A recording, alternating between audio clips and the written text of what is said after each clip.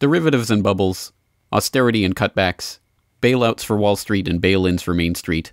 It's hard to find anyone outside of the rarefied world of television talking heads who doesn't understand that the international financial system is broken and spinning increasingly out of control. But the debate over what to do about it is rancorous, fractious, and rarely enlightening. Proposed solutions include government belt-tightening, taxing the rich, increasing quantitative easing, or voting for the political candidate who seems to offer the best deal for a given tax bracket. But all of these solutions miss the point. Money. Money is the common denominator of our current financial system, the currency that facilitates all of our daily interactions.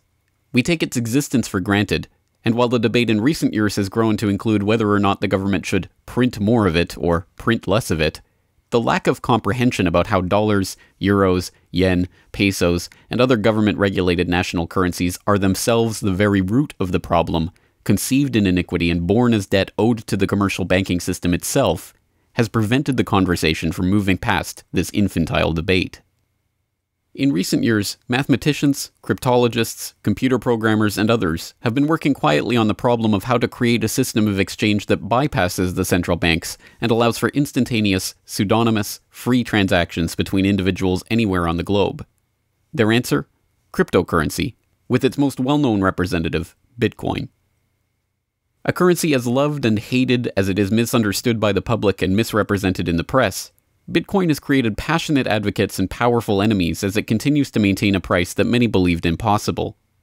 To gain perspective on the Bitcoin phenomenon and what it really represents, last week I had the chance to talk to Roger Ver, an entrepreneur and Bitcoin early adopter who travels the world spreading the message about Bitcoin and freedom. This is our conversation. All right, so let's start with the usual kind of name, rank, serial number. Describe yourself in one sentence.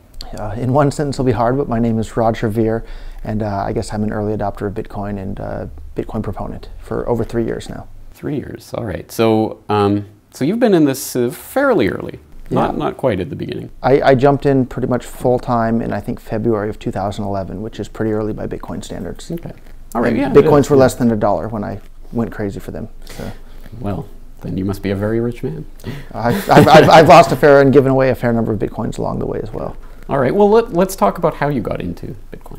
Yeah, there's a radio program that I like to listen to while I go about my life here in Tokyo. It's called Free Talk Live with the website freetalklive.com, which is basically a bunch of libertarians and voluntarists talking about things that are of interest to them.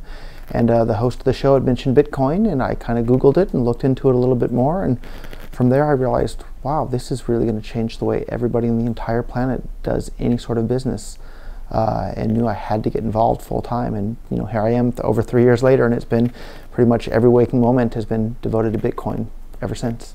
Well, that's a pretty dramatic change, and one would think you'd have to have been prepared to understand the significance of something like that. I mean, most people might hear about it and think it's just some crazy idea. You saw the significance of it right away. What do you think prepared you for that? Yeah, I think what prepared me for that is I had the exact right background to really realize just how important it was going to be, and that background includes reading a bunch of books on economics and how money works, and particularly books by Murray Rothbard and Ludwig von Mises, really I think gave me a firm understanding of what the proper aspects of money are.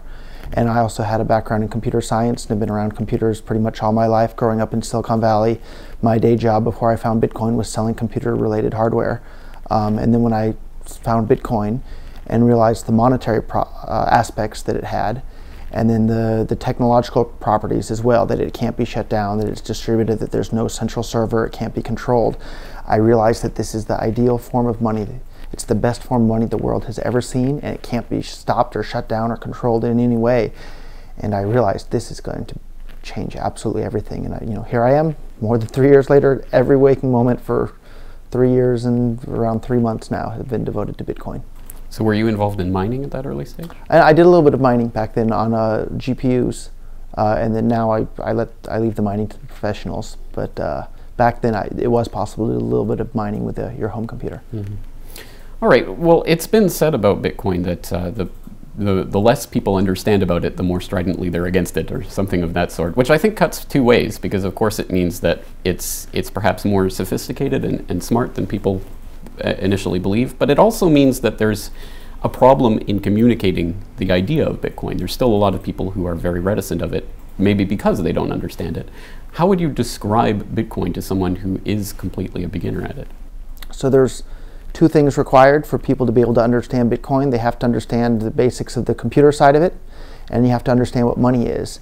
And most people in the world don't understand either of those. And then people to understand both of those are an even smaller subset. But what people have to understand about Bitcoin is that it's a completely decentralized network. There's no central server, there's no controlling company, there's no office.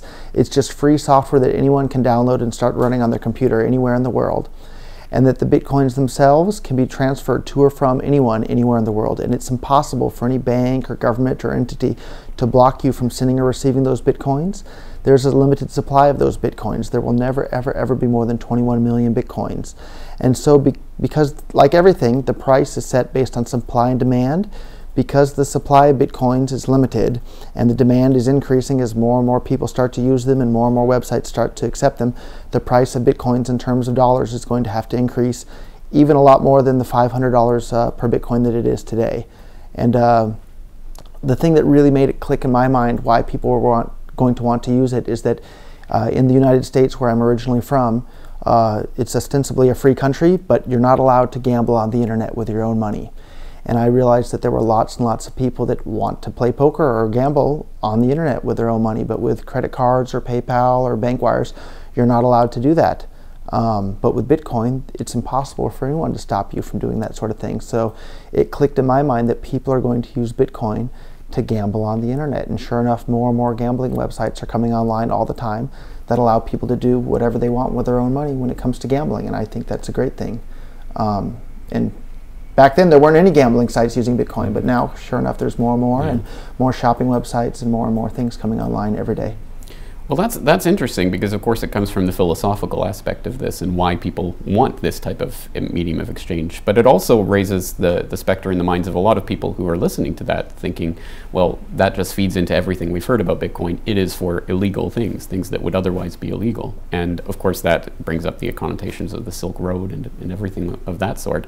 Isn't this just a way of trying to get around government rules and laws? Some people can use it that way if they want to, other people won't. Lots of websites are just using it as another payment method to save fees over credit cards or PayPal. So ultimately, Bitcoin can be used however the individual wants to use it. It's just a tool, and people will decide for themselves which way they're going to use it. I've heard Bitcoin described as not necessarily, or not intrinsically a money, but a technology, and the technology is the blockchain. Was kind of the innovation that created the possibility for Bitcoin, and of course all of the altcoins that have derived from it. Tell us about that technology. What is the blockchain and why is it such a revolution? Right. The thing, I've been going around for 3 years saying Bitcoin is the most important invention in the history of the world since the internet. What I actually mean when I say this, I mean the Bitcoin blockchain. So for decades, mathematicians and computer scientists they thought basically it was impossible to prevent what's called the double spin problem. If you have some sort of digital code, there's nothing to stop me from making a copy of that and sending it to a bunch of different people. And the same problem applied to digital money. They figured if I have one digital token, why can't I copy it to a whole bunch of other people? And the only way that they thought that it was possible to prevent that would be by having some sort of central authority to keep track of who has what copies of what digital tokens. And what the Bitcoin blockchain did is it was the first time ever in which people realized that, or Satoshi Nakamoto realized that it was possible to prevent this double spending without having a centralized entity. So if you use PayPal or Visa or MasterCard or whoever, there's a centralized ledger that keeps track of every single person's account and how much money they have in their account, and that ledger's stored on Visa's centralized servers or PayPal servers or wherever. With Bitcoin, there's a ledger that keeps track of who has every single Bitcoin and every single Bitcoin transaction.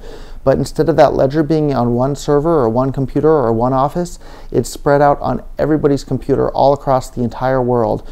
And that ledger gets updated in steps with each other. And each update to that ledger is called a block. And each of those blocks are connected together in what's called the blockchain. And that blockchain is just the entire transaction history that's ever taken place on the Bitcoin network. And that's such a revolutionary technology that's going to allow all sorts of things in addition to just money. So the revolutionary aspect of that is that there is no, and doesn't need to be, and can't be any central location where that data is stored. And because there's no central location that's stored, there's no central authority, there's nobody that the governments or police or businesses can go to and say, change this or alter that or freeze this person's account or undo that. It's beyond the control of any entity. It's kind of taken on a life of its own at this point, and it's really, really exciting because nothing like that's ever existed ever before in the history of the world. Right. Of course, that also brings up the other connotation that a lot of people have with digital money as kind of the worrying point, is that with the blockchain, you have a record of every transaction that's ever taken place. So you can theoretically trace a transaction and the way that it flows through the system from, not from person to person, but from address to address at any rate. And once someone is capable of pairing an address to an identity, then not only is it not anonymous, it's actually documented forever, and there's no way to get rid of the record of that transaction. Right, so that's one of the neat things about Bitcoin, is that the amount of privacy in your Bitcoin transactions can be decided by the user. So there's lots of great websites that are releasing tools that allow you to choose just how private you want to be with your Bitcoin transactions. One of the ones that I'm spending most of my time with is a website called blockchain.info, and there's actually free tools right there in the wallet that they provide that can allow you to send and receive your Bitcoins anonymously, and for free too. We don't even charge anything for that. So you can be as public or as private as you want with your Bitcoin transaction. That's very different than your credit cards or bank statements, at which the banks or the governments can look at any time to see exactly what you've been buying or what you've been doing. Right. Well, it's certainly a lot easier for them to go to that central authority to find that out. But what about the recent revelations about the NSA and the way that it's collecting internet data wholesale? That must make it much more difficult to enact the type of cryptography that would make that anonymous, truly anonymous. Yeah, well, it's hard to know exactly what sort of technologies the NSA has, but one of the things that has me so excited about Bitcoin is that most governments around the world, and the US government in particular, fund just about everything they do through inflation rather than direct taxation. So some things people are going to be more than willing to pay for. Lots of people are going to be willing to pay for, roads and fire departments and police and that sort of thing. Not so many people are going to be willing to pay with their own money for the NSA to spy on all of them, or for the United States military to drop bombs all around the world.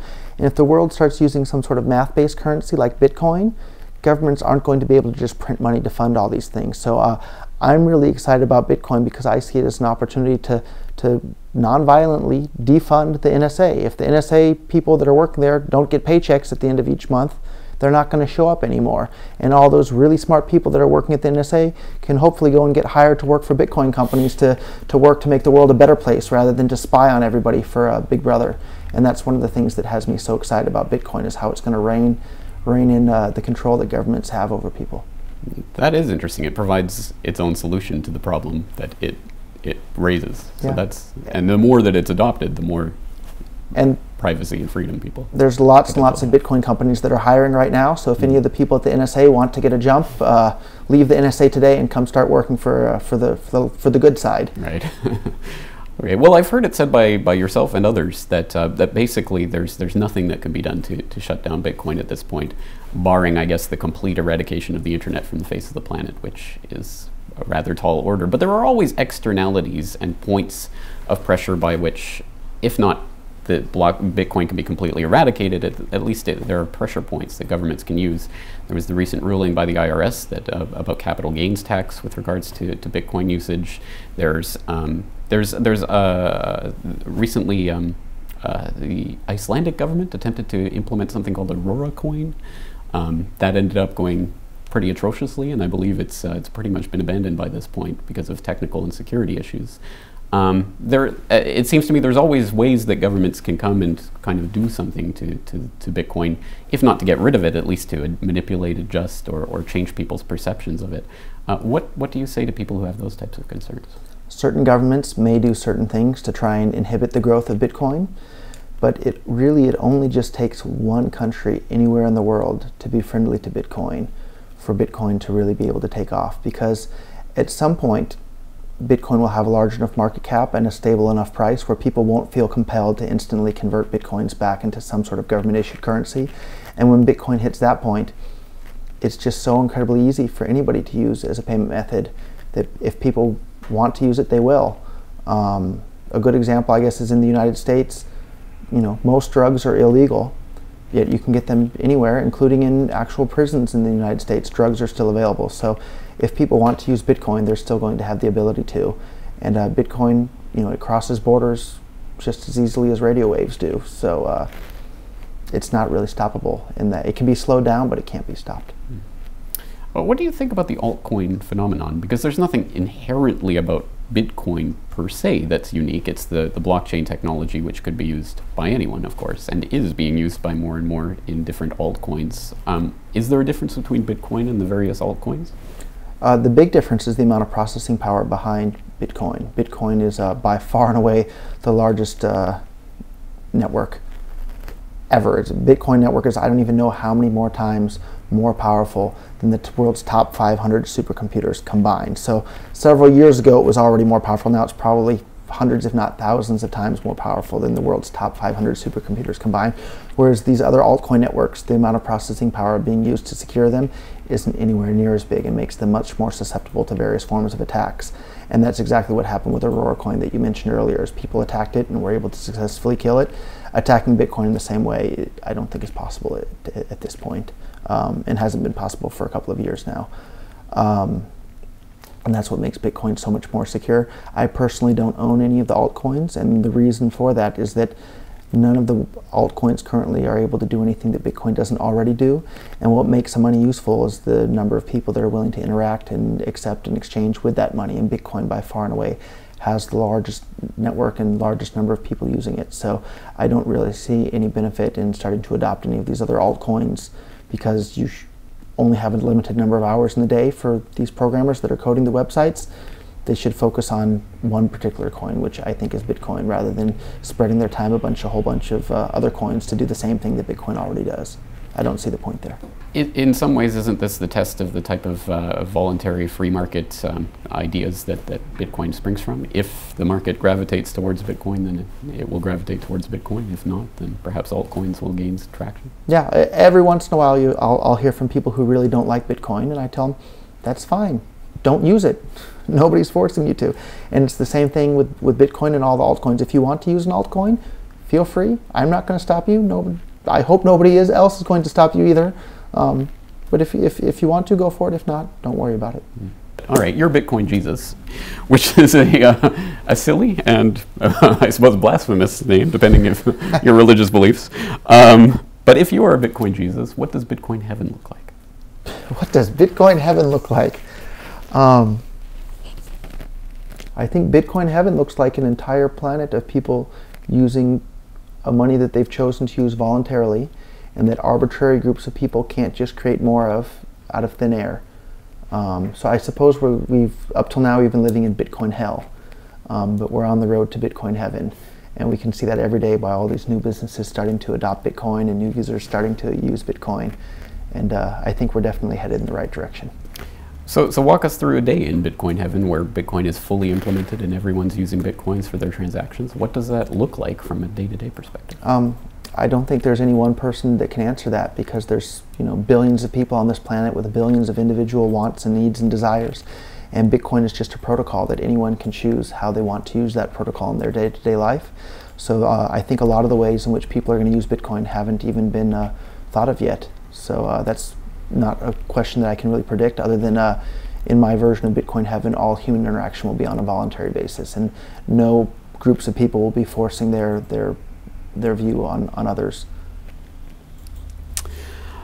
Are there any drawbacks at all to the idea of using a cryptocurrency?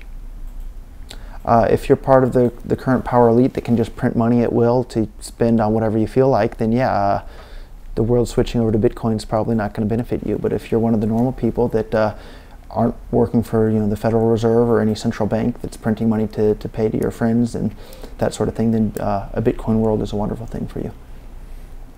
We are on a kind of adoption curve for Bitcoin right now, and I'm not asking you to prognosticate, but given your kind of experience with Bitcoin and you've watched it develop for the last few years, where do you think it's going to be a year from now, 5 years from now? I mean, what type of curve are we looking at, and how long will it take for the kind of implementation that you're looking for? The adoption rate up until now has been pretty darn amazingly fast, from just a few hundred users at the beginning and to millions today, and I think it won't be very much longer before we hit tens of millions and then hundreds of millions. And I think if anything, the rate of increase is going to speed up rather than slow down. The amount of venture capital money that's just being absolutely poured into Bitcoin startups is just incredible. All over the world, not just in Japan or the US or Europe, just absolutely everywhere. It's just incredible. And I'm headed later this week over to Moscow. There's a Bitcoin conference in Moscow, and the Russians are excited. The Chinese are excited, of course. The Americans are excited. Just every country you turn to in the world, people who understand Bitcoin are excited about it. So I think the rate of adoption is going to increase. What about the problem? I forgot to look up the percentage, but there's a rather large percentage of the Bitcoin that exists currently are held by relatively few addresses, people. And I'm afraid I don't have those statistics off the top of my head. But it was a number that one would not expect in a currency that would be implemented. I mean, if 50% of the US dollars were held by, actually there is a kind of income inequality, but anyway, it poses a potential problem in that there are many people who are concerned that there are people who are holding on to Bitcoin for that moment in which they decide to cash in, and that will be the end of Bitcoin. What do you say to that? It certainly won't be the end of Bitcoin. For people that are actually worried about that, then don't use Bitcoin if you don't want to. But I don't really see how it can be any worse than the system that we have today, because right now the wealth is certainly concentrated in the hands of a relatively few number of people. And the big problem with the system right now is that they can print more money at any time for any reason they feel like. And with Bitcoin, that can't happen. So I see Bitcoin as a huge, huge, huge step forward from what we have today. Mm-hmm. Well, we are sitting here in Tokyo in April of 2014, so I think we have to talk about Mt. Gox and what happened there. First of all, any thoughts on what happened with Mt. Gox and why it took place in the way that it did without people blowing the whistle in a way that actually prevented it from happening? Yeah, the short answer is I don't know. I suppose, I've met the guys at Mt. Gox more than most people in the world have. I've actually met them in person, but in hindsight, I have no idea what the heck happened over there. And it's just shocking. The whole thing is shocking. And the part that really disturbs me the most is that they were claiming they only had 2,000 Bitcoins, and then people on the internet monitoring the blockchain said, no, we have really, really, really strong evidence that you have an additional 200,000 Bitcoins. And then suddenly Mt. Gox said, oh yeah, you're right, we do have an additional 200,000 Bitcoins. To me, that really, really, really seems suspicious. But as to what actually happened and went on over there, I don't know. They asked me to make that video for them about a year ago now. And at the time I made the video, and even going back and watching that video, I regret having made that video because it caused more people to trust Mt. Gox, but every single thing I said in the video at that time, even in hindsight today, everything was true in the video. It was just unfortunate that I made the video because it caused more people to trust Mt. Gox than would have otherwise. But they had a huge amount of US dollars sitting in the bank. They had around close to 100 million US dollars in the bank. I saw the letters from the banks and from the lawyers with my own eyes, with the bank saying, we're not going to let you send more than 10 international wire transfers a day, which obviously isn't enough for them to run the business. So at that time, even looking back on everything, it's pretty darn clear that the fiat withdrawal delays were being caused by problems dealing with the banks, not because they didn't have everybody's money at that point. They may not have had everybody's money at that point. I don't know. Even today, I don't know. But the fiat withdrawal delays weren't being caused by an actual lack of liquidity, which is what I said in the video. And I wish I hadn't made the video at all at this point. So what does the Mt. Gox situation say about the ability for people to be scammed in the Bitcoin community? People get scammed with dollars all the time too. I think it just shows that people need to hold their Bitcoins in their own Bitcoin wallet. And if you're going to use an exchange for exchanging, send the Bitcoins in, get the dollars out, and be done. Or the other way around, don't store your dollars or your Bitcoins on an exchange ever, other than the actual time in which you're actually trading. And the rest of the time, hold your Bitcoins in a wallet in which you control the private keys. That means hold them in a blockchain wallet, hold them in an Electrum wallet, hold them in an Armory wallet, hold them in the Satoshi QT client wallet. Don't hold them in Mt. Gox, don't hold them in Bitstamp, don't hold them in Kraken, don't hold them in Coinbase, don't hold them in any sort of wallet in which somebody else is holding the keys for you. That's what I hope will be the lesson that everybody learns from Mt. Gox. Are there any kind of positive aspects to this story? I mean, you say, for example, there were people doing the forensic investigation who kind of pieced together the fact that Mt. Gox was lying and was able to call them out on it. I mean, that shows at the very least there is the possibility for communities to hold people accountable and for the scams not to be able to be perpetrated in perpetuity. Yeah, I'm most familiar with the U.S. regulatory system and how the U.S. stuff works. And you know, we had this problem with a man named Bernie Madoff, and people lost a huge amount of money. And a lot of people don't realize, and the media didn't play up, that Bernie Madoff was the head of the regulatory body that was supposed to be regulating all that sort of thing. So if that can happen with all the regulations we have right now, it looks to me like most of these government regulations are just an absolute waste of time and money and effort, and it keeps out the new players in the market that might be able to do something better or faster or cheaper or more efficiently than the current people in the market. And you know, a real good example of that is in the US, there's no Bitcoin exchange in the US serving US customers at this point. And that's because of all these stupid regulations that are there blocking that and preventing new people from coming on board. And it's really sad that that's the case. But someday, you know, in Bitcoin heaven, the whole world will just be using Bitcoin, and everybody can do whatever they want with their own Bitcoins, and they won't have to ask people that they've never met ever before for permission to start a business using Bitcoin. Mm-hmm. If a 60-year-old came to you today with their $100,000 nest egg and was saying, well, I'm trying to think of what to do with this investment, I'm planning for a long, happy retirement, how much of it should I put in Bitcoin? What would you say to that 60-year-old? Yeah, it depends on what their entire net worth is. If they're only worth $100,000, probably don't put much of any of it in Bitcoin. It also depends on what your time horizon is as well. If you're a young person with a higher risk tolerance, sure, put some more of that into Bitcoin. But if you're getting up close to the age of being ready to retire, don't put too much of your net worth in Bitcoin. But if you're a young person with a higher risk tolerance, sure, go for it. So that was going to be the other part of the question. So if you're 25 and you're just starting out and you want to save every month, what percentage do you think people should be putting into Bitcoin? It kind of depends on your financial circumstances. But you know, if you have a lot of assets already, put a good chunk into Bitcoin. If you're worried about where your next month's mortgage payment is going to come from or rent payment, don't put too much into Bitcoin. Don't put more than you could afford to lose is probably good advice for anything. Never ever keep all your eggs in one basket either. Very true. Speaking of which, well, I am a Bitcoin virgin, not in the sense that I don't have any, but I've never bought a Bitcoin. So can I buy a Bitcoin? Absolutely. Not 1 Bitcoin. How about 0.1 Bitcoin? Whatever you would like. What is the exchange rate today? There's an app for that. We are in the land of the Japanese yen, so I will demonstrate that I do have the useless paper fiat currency to back up this transaction. So it looks like one Bitcoin is around 52,000 Japanese yen. So we'll go with 5,200? So 0.1, yeah, is 50. We can call it 5,000 yen. Wow. It's fine. Special discounts. Do you have a Bitcoin address? I do. No, I don't know the best way to do this. You're gonna. That's my. Okay, so I will scan that. And I will send you 0.1 Bitcoins, which is around 5,000 yen. A little bit more. Wow. And while we're finishing up, that can process. How long does it take a transaction like that to process? If you check your phone right now, you should have it. That cannot possibly be.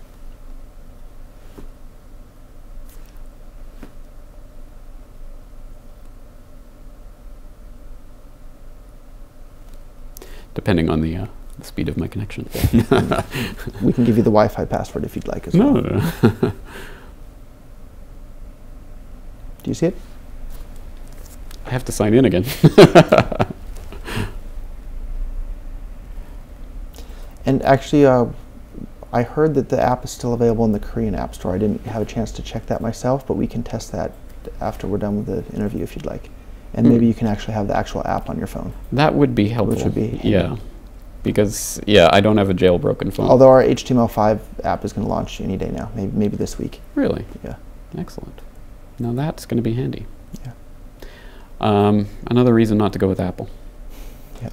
Well, suddenly I've been logged out and can't log back in. So we'll confirm that after. There will be no dramatic on-screen resolution to this. All right, so any final thoughts that you have for anyone who is perhaps thinking about getting into Bitcoin? Where would you suggest they go first off as the resource? So it depends on what country you're in. If you're in the US, the easiest way by far to buy Bitcoins is Coinbase.com, but don't store your Bitcoins in Coinbase.com because they're holding them for you. So as soon as you buy them, transfer them out to a Bitcoin wallet in which you control the private keys. I personally recommend blockchain.info, but password security is very, very important as well. So I really recommend you use a password management software tool for that as well. Electrum.org is also a very convenient one, or Armory. Bitcoin Armory is another good one. Excellent. All right, any other final thoughts that you'd like to leave people with regarding Bitcoin and the future of money? Sure. Bitcoin isn't going away. It's not just a fad. It's not just a flash in the pan. It's going to change the way everybody in the entire planet interacts with everybody else, just in the same way the internet has changed how everybody on the planet communicates with everybody else. So spend some time right now today, educate yourself on Bitcoin. Go out and buy a little bit of Bitcoin so you can see how it works. You can read about it all day long. Actually using it is by far the best way to understand how it works. So go out there and don't spend more money than you can afford to lose, but buy a little bit and send it around. Go and gamble on a gambling site a little bit, or buy something from an electronic site or somewhere else. Test it out, and once you've bought something online with Bitcoin and you see just how much easier it is to buy something with Bitcoin than with a credit card, you realize, wow, this is a big step. And then when you realize that there's no chargebacks, there's no fees involved with it, like it's just so much better than